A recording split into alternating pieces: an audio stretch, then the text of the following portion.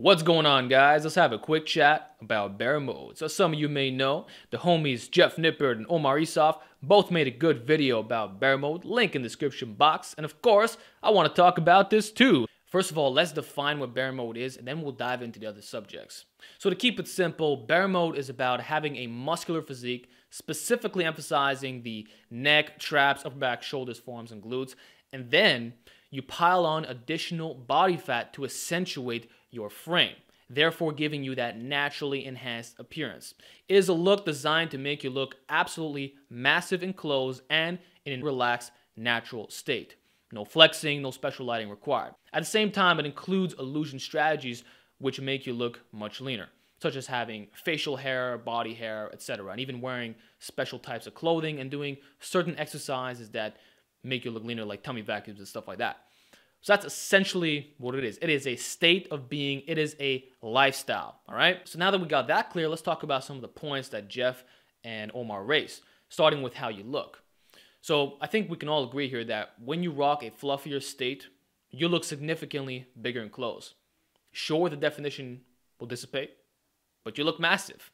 So if you had 17-inch arms at 10% body fat, they might actually be 18 or more when you're in a fluffier state. All your measurements will go up, your shirts will get much tighter, and when you're just walking around, going about your day, not even trying to look big, you look big.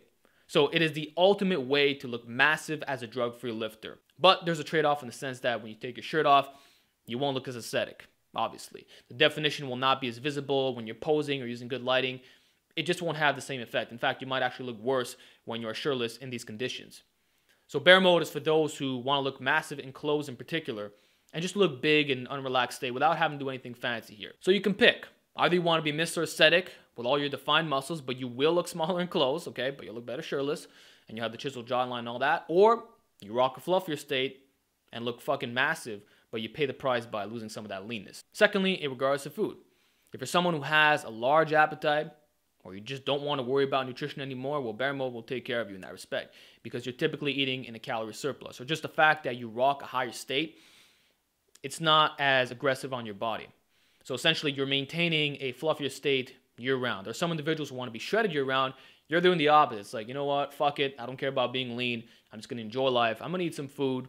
If I got to go out and cheat a little bit, so be it. And you just don't care about being lean all the time. You don't obsess over it. And nutrition becomes really a secondary thing to the point where if you're screwing up and you're not making gains, you know for a 100% fat, that has everything to do with your training program. So it allows you to really specialize and focus on your training itself. Because nutrition is like, so what? It's not as important because you are eating a lot of food and you got that covered. Okay, so now let's talk about the dirty bulking situation. Honestly, there are no points of disagreement here. So what Eric Helms said about being in a massive surplus, just resulting in extra fat gain, that is 100% true. It's why I am opposed to fad diets like GOMAD. And it's also why I don't really promote dirty bulking. I made a video a while back called No More Dirty Bulking for Me. No more dirty bulking for me.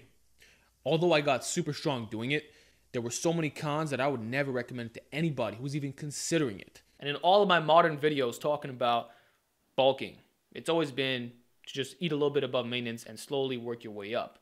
So the thing is, like, if you're in a massive freaking surplus, yeah, it's just going to be extra fat gain. Does it work? Absolutely. Dirty bulking guarantees you results when your training program is on point. It really, really works. But the truth is that you gain extra fat. So there's no disagreement whatsoever. I've made guys telling you exactly what to do, how to minimize the fat loss when trying to go bear mode, okay? Another thing, too, is that bear mode is a state of being. It is not the journey of, say, going from 160 to 180. It is a state that you maintain over a long period of time, okay? I was bear mode for years. I maintained the 180s for years, okay? And many of those times, I wasn't even in a massive surplus, except for when I tried to force feed myself, you know? Most of the time, I was just at maintenance, or I would use a recomping strategy where some days I was in the surplus, some days in the deficit, maybe some days in the maintenance phase, okay? But like I said, it's not about being in this crazy freaking surplus. Can you do that? Yes, you certainly can. You have that option if you're doing the bear mode lifestyle. But it's not recommended for the simple reason that you're going to gain unnecessary fat, and it's not really muscle in that case. And then you will have to cut longer. Just the way it is. 99% of you, if not 100%, do not need to do a dirty bulk. I would say it is 100% unnecessary. And the only thing that you're going to gain from this is a lot of fat. Unnecessary fat gain, not muscle. And the dirty bulking doesn't make sense in the context of what bear mode is, which is 15-20% body fat. If you're in a freaking huge surplus all the time, you're going to surpass that. And that's not bear mode at all. That's just fat mode. Set a limit to how fat you're going to get.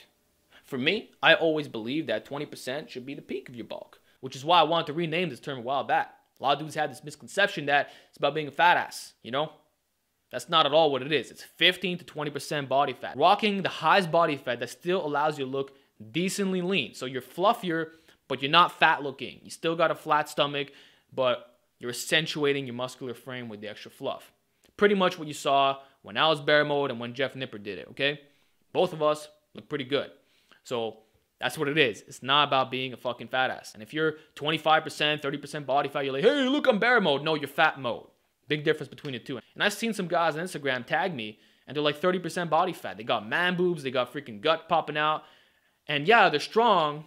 They got good numbers, but they're fat. So bear mode is not about being in this massive surplus. I tried dirty bulking in the past for a short amount of time. I felt horrible doing it, and I never want to recommend it ever again, okay? And that was a long time ago. So I absolutely believe in clean bulking, and I recommend you do the same. So find out what your maintenance is and eat a little bit over that, okay?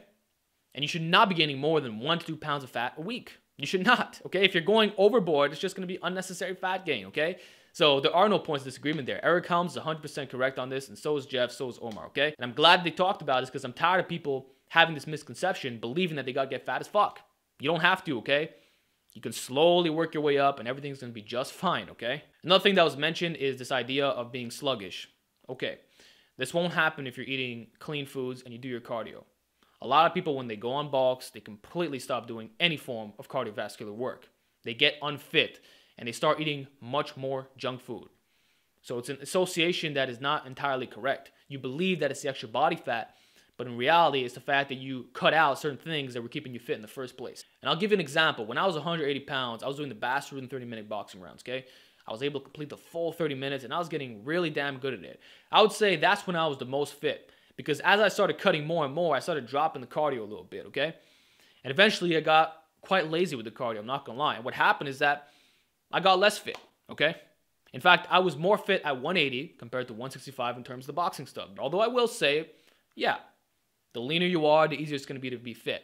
But if you're feeling sluggish, it's because you're not doing cardio for one, which you should be doing when you're bulking. And in my systems, I always emphasize GPP work. I think it is very, very, very important. I've talked about it hundreds of times. So you do your GPP, you're not going to have any issues. And then, again, you have to eat properly. If you're dirty bulking, that's why you're feeling sluggish. When I did it temporarily, I felt like garbage. I was eating a fucking box of Timbits, okay? You remember that video I made on dirty bulking? I was eating Timbits, bro. Holy shit. I don't even know how I brought myself to do that, okay? Especially now, how health conscious I am. Fuck that, okay? Don't do what I did.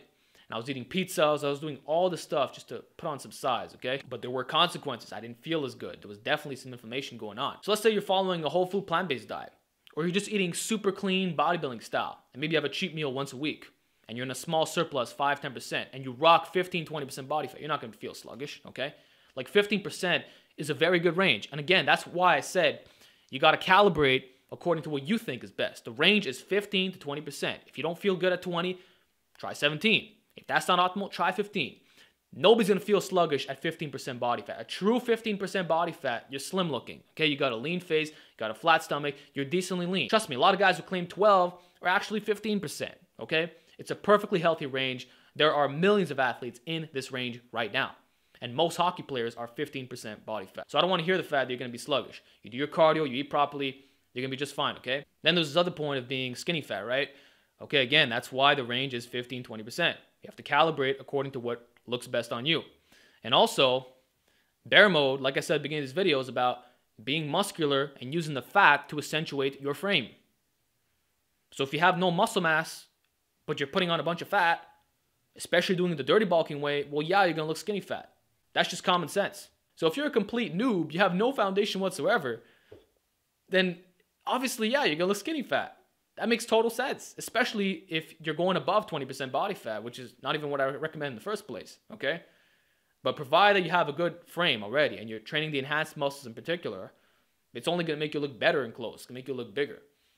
So to me, that's an irrelevant point because people who choose to run bear mode are already jacked. You're just accentuating your already existing muscular frame. It's that simple. And most people are going to be able to pull this off if you have any foundation whatsoever, okay? And this could easily be done within 6 months of lifting, I would say. 6, 15 months, you're probably ready for it. Real talk. Then there's one final point I'd like to raise in regards to Omar, right? So, my dude, you made a lot of videos talking about body dysmorphia and people who are obsessed with leanness, right? And you even made a segment talking about powerlifters who choose to rock a fluffier state year-round. How lean do you think these guys are? They're not 10% body fat. Hell, they're not even 12%. Most of them are around 15%. Real talk. They would actually fit into the bear mode criteria. They feel stronger. They have better recovery and they have better leverages. Everybody knows that when you put on weight and you're in a higher weight class, your bench goes up. That's how it works, man. So again, I found out a bit weird coming from you, especially with your recent video talking about how you look like in natural conditions, right? If you're not flexing, if you're not posing, if you're just walking around going about your day, well, it makes sense to be in a slightly fluffier state. And again, 15% is not fat, and most of the best powerlifters that are actually natural are in this range. So we're seeing it among the top strength athletes. The real natural strength athletes are usually about 15% body fat. They're not even stupid lean. And I think it's a better message to be spreading that, being 15%, having a little bit of fluff and being cool with it, not having this body dysmorphia, as opposed to, oh man, I got to be shredded all the time. I got to be 8%, 9%, 10%, even 12%, you know? Although 12% is a good range. So I'm going to say 12 to 15 if you want to look decently lean. So I don't know, I just found that a bit weird. I think that most people will make better gains when they're 15% body fat. They can have better recovery. They won't have to worry about food as much. They're going to have better leverages as well. And they're going to look decently lean, but they're still going to have some extra fullness. So for me, like the average drug-free recreational lifter can absolutely benefit from this approach. And I think that bear mode is definitely suitable if you have a bit of muscle mass on you, and you'll definitely look much bigger. There's no question about it. Like I have people tell me that I look much smaller now. That's undeniable. My clothes used to be so freaking tight. Now it's like the same clothes are looser, you know, or they're semi-snug. It's not the same, you know, and I do look smaller when I'm talking in front of this camera because the body fat accentuates your muscular frame, especially with the losing strategies, you know what I'm saying? So that's my take on the subject. Again, I thought they made some good videos, but there's some things that needed a bit of clarification, particularly the point on dirty bulking, because that is the misconception about bear mode. People think you got to be in this massive surplus. Again, you have the opportunity to do that. You certainly can, but do understand that it's going to be extra fat gain, not muscle mass, okay? So you do you in regards to that, but I don't really promote dirty bulking. So there you have it, folks. That's my take on the subject. Again, this is not a dissing video whatsoever. I really, really, really respect Omar and Jeff. Got nothing but love for them, and you don't even realize how good these people are. If you've met them in person, if you talk to them one-on-one, and if you know what they do behind the scenes, you'll recognize that these are real dudes of serious character. So I'm always happy for their success. I'm a big fan of their channels. I watch a lot of their content. I think it's very informative, and I really like what they're doing. So keep up the great work. I'm very happy that you brought up the subject about bear mode because it allows us to have a proper discussion about some of the pros and cons, and I do think that people should know this information. So again, much love, and I hope you guys learned something from this video. So give me your feedback down below. What do you prefer, aesthetic or bear mode? Let's see in the comments section.